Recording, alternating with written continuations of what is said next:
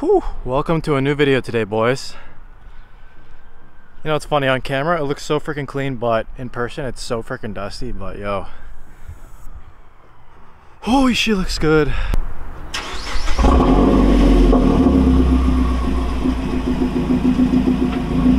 Today's video is one of those videos that, you know, you don't want to make and you don't really want to talk about, but it has to be done because on YouTube you got to be really transparent, especially with me. I want to be as transparent as I can with you guys, so I'm going to tell you guys all the problems on my Mazdaspeed 3. Also, if you're watching this video and you're not subscribed, definitely make sure to subscribe because around 75% of you guys who watch my videos are not subscribed. And also, definitely drop a like on this video because honestly, before I started this whole YouTube thing, I never understood what it meant when like the famous YouTubers like ask for you to drop a like, where like it does a lot for them, and it actually does. And yeah, I would definitely appreciate a like as well. Thanks. So I'm at this really nice spot. Sorry, is this focusing? I'm at this really nice spot near my house, but you know, I just hate when people are around me because, you know, it's hard to be a YouTuber, quote unquote YouTuber. Yeah, I know. But yeah, it's kind of hard like recording and people are just kind of like looking at you like you're a freaking weirdo or something. But you know what? You gotta do what you gotta do, man. Anyways, guys, welcome to a new video. So yeah, like I said, we're going to be talking about all the problems with my car. So whether that be mechanical or cosmetic, I'm going to go through all of them. I think I have close to like, yeah, see, people are just looking at me weird. Yep. I think I have like close to like 10 problems, and some of them are not that big of a deal, but you know, it's just something to take in consideration and something that I should fix down the line. But anyways, guys, let's get into the video. Okay. Talk about all the bad shit that she's got going on. But guys, look at this spot. Really nice, really peaceful. It's a nice, beautiful car. Woo! God damn, that should be like my new like slogan. Like, god damn, you know how I always say that shit. But yeah, whew, she's looking good. I don't know if I have the proper lighting, and it's kind of bright right now. But you know what? Let's get on to the video. All right, guys. So the first thing that I'm gonna show you guys is over here. So oh yeah, wow, that's pretty bad. That's gotten a lot worse. There's a layer of like the paint coat that's like literally like peeling off. So the problem with this car is when I first got it, I didn't know this. It was actually involved in a minor accident, like an under the table accident that was not shown in the Carfax on this side. Reason being is because, here, if I can do this, if I can multitask it. Okay, so I don't know if I'm gonna be able to show you guys this, but apparently the wiring is aftermarket. Shit, it's not even focusing. So yeah, guys, down the line I'm definitely gonna have to get that like blended or whatever. I don't know if it's an easy or hard fix, but I think it's gonna be easy. But I don't know, I kind of been holding it off. But yeah, that's first thing. There are certain things on my car that, like, you know, I should get fixed, but you know, it's not like a big priority, so I kind of just like leave it till whenever I really feel like doing it, and I kind of just have to set my priorities. All right, next cosmetic imperfection. So the hood. So I don't know if you guys can see that. Shit, let me try to get better lighting. Guys, it's so freaking bright. Okay, so basically all this stuff right here, I don't even know if you guys can see that because the lighting's kind of weird. Hold on, let me turn around. Okay, to be honest, it made the paint look a lot better, but yeah, there's a lot of chips right here. So basically, another thing I didn't notice when I first bought the car. So these are rock chips, and then this is a shitty touch-up paint job, and it's only really here, but I don't know, I really don't like it. And there's literally chips all over the hood.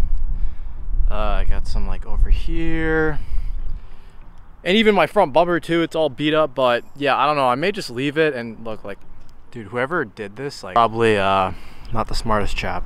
So yes, down the line my solution is either to fully repaint like the front bumper and the hood, or I may just leave the front bumper because that shit's just gonna like get destroyed no matter what, and maybe get a carbon hood. So next cosmetic thing is basically around the whole car, which is that the car needs a good paint correction and it needs to be ceramic coated. So I don't know, like the paint does look good, like don't get me wrong, but there's just like the certain, like, you know, like the sunlight just hits it right and you can just see all those swirls. Like maybe you can get that right now. Yeah, it definitely needs a good paint correction, and then I'm definitely gonna get it ceramic coated. There are also like some like dents and shit here. There's like a big one, or not a big one, but here. Okay, you see that? You see that right there, right there. There's one right there. I'm pretty sure there's another one somewhere. I don't want to like scratch the car right now or like put my finger on it because it's kind of dirty. It's gonna scratch the paint. But yeah, there's just a bunch of dents, and then there's scratches and shit too, like over here, like my trunk is just full of scratches. The car is really dirty, so it's kind of hard to see, but this guy just pulled up, like some random like guy just went to like park in this parking lot. He's like, yo, is your car full bolt on? I'm like, yeah, bro. He's like, oh, your car's fire, bro. I'm like, thanks, man. Guys, I'm literally just driving around trying to find a spot. And look what I freaking find. Freaking speed. I don't want to be a weirdo and just like pull up, but yo, nice. It's just funny. Okay, I'm gonna leave. I don't want to look like a weirdo. All right, you know what, guys? I've been driving around for the past like 10 minutes trying to find a spot in this neighborhood, and you know what? I'm just gonna do it right here. So last cosmetic thing is actually the headlights. So the headlights are working right now, and they've been working for the past like half year, but they have given me a lot of problems when I first got them. Like basically when I got them painted from someone, like it was just a terrible idea, and they did a good job, but he just messed it up, and I'll explain why. So let me just pop the hood real freaking quick. See if I can multitask and open the hood and record at the same time. Okay. Okay. Put you guys up here for a second. Okay. Success. Okay, so this is some ghetto ass stuff. Okay, basically, you see all this tape right here? All this tape. So basically, the first thing is all this tape is holding the DRL bulb. So the DRL bulb actually doesn't click back into place into the headlight. So basically the only way it can actually work is if I have it like basically like I push it in and then I tape it all up together, and then I tape the shit of it so water wouldn't get inside of it. And it's literally been like this, so I kid you not, bro, since like September of 2019. It's literally been like this forever.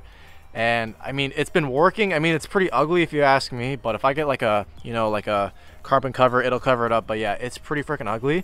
And on top of that,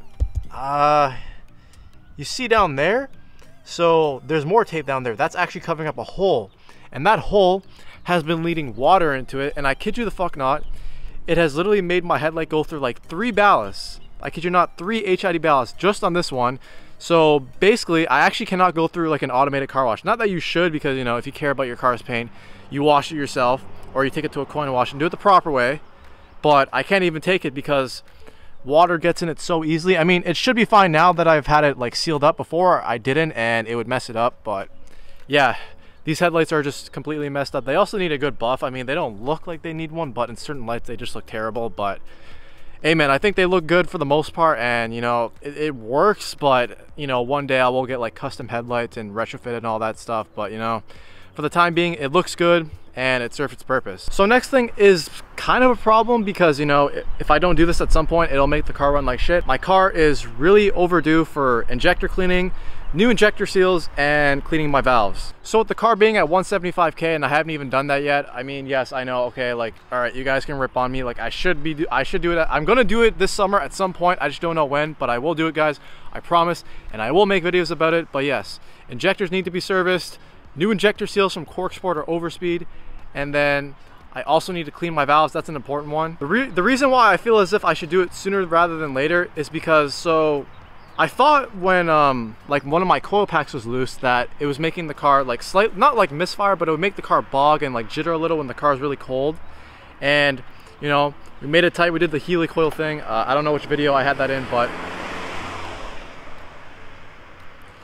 we did the Healy coil thing and it still hasn't fixed the issue. So I'm assuming it's nothing too bad. It's just that the injectors and the injector seals need to be cleaned and replaced, and the valve steel. I'm assuming that's what the issue is.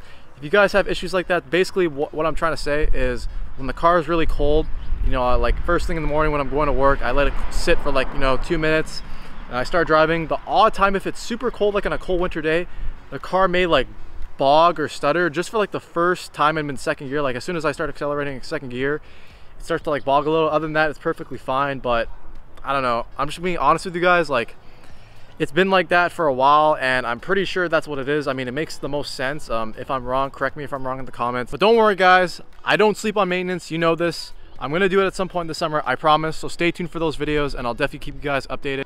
If you guys want to follow me on Instagram for like more like behind the scenes or like updates on my car before it goes live on YouTube, definitely follow me at jj.ms3. So next thing, I think the wheel bearing on the passenger side may be going bad. I'm not sure. I don't know what is making the sound, but basically it only makes the sound when I brake. So when I'm braking really hard, it makes like this ticking sound.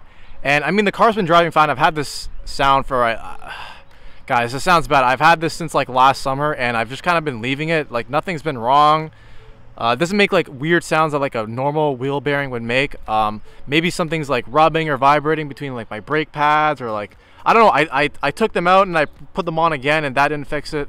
Honestly guys, I have no idea. It's making this weird sound. Like, I kind of sound like an idiot right now. Like, I don't really know what I'm talking about, but my best guess is the wheel bearing. But I mean, it doesn't make like the typical wheel bearing sounds that like that I see on YouTube when like I'm trying to see if it's the same sound. But I don't know, I'm just kind of rambling at this point. I don't really know what I'm saying, but that may be an issue. So there's one problem with my car that I've noticed for quite a while. It's actually my throwout bearing. So disclaimer, when I first got this car, I didn't know how to drive manual. So yes, the clutch did take a beating for like the first month of me owning it. Just a disclaimer.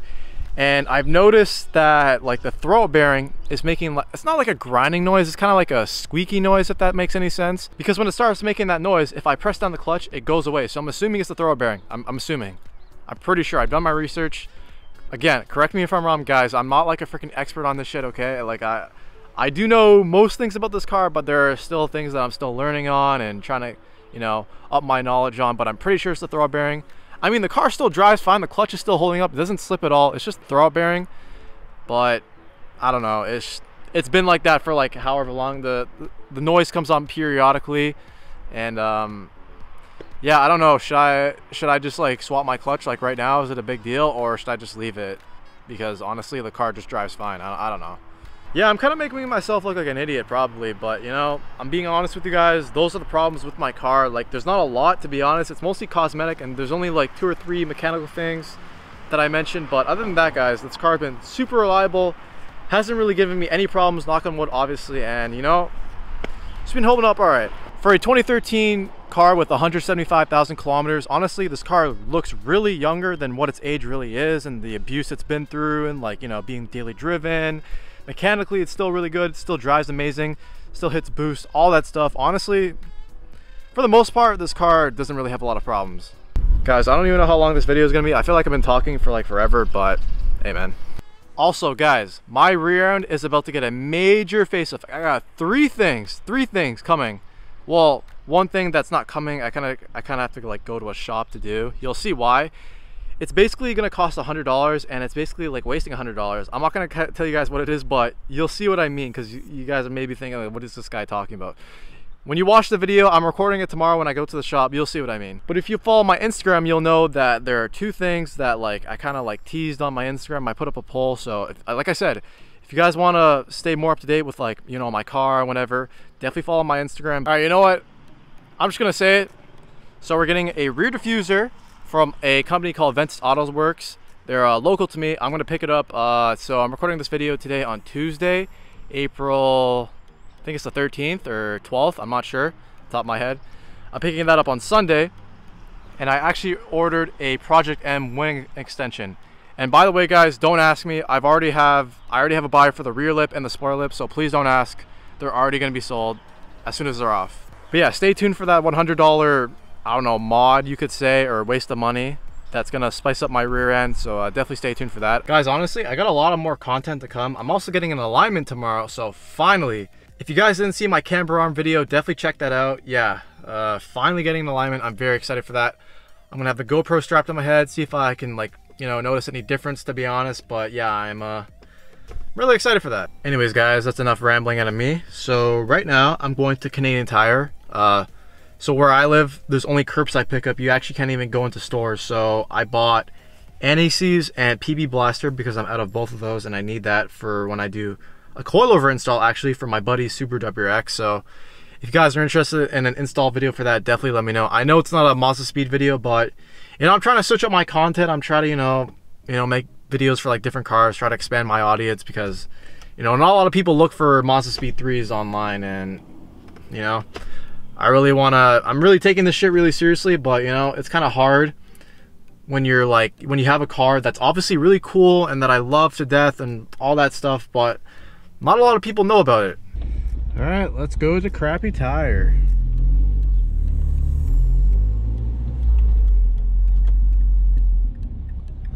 Which way am I gonna take?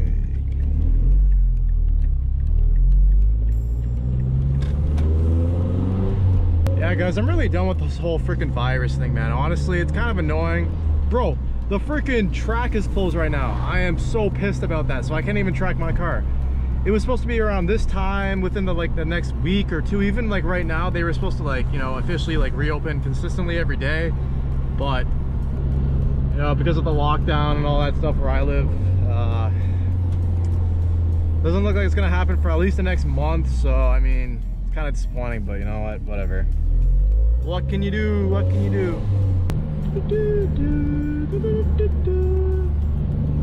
I wonder if the alignment tomorrow is gonna make a difference. I don't know if I sound like an idiot saying that, but does it make a difference when you get an alignment? Like, does it? Because I have seen some people when they get an alignment, they're like, yo, it's like a night and day difference. I mean, to be honest, my car doesn't feel like it needs an alignment, but it does at the same time. So I don't know. We'll see what happens. Either way, I'm happy that I'm gonna get my car finally dialed in, but yeah.